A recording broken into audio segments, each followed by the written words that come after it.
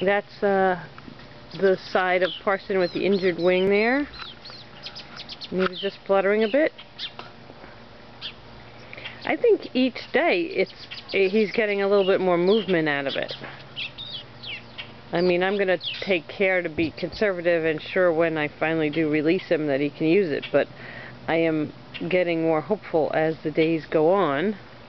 Still jutting out and still swollen, but I do think it is a bit better. And he was standing in his water before, kind of fluttering a little bit. Did well out here at night. That's the injured side. Got him molded his oh,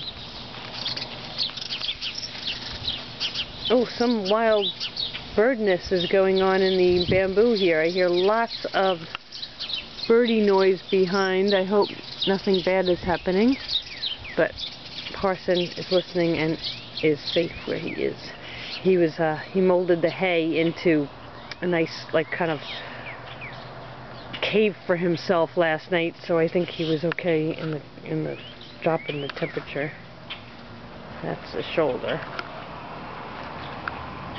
Doing pretty okay there, bud. Doing okay, Parson. I think you will fly again. I think you will fly again, buddy.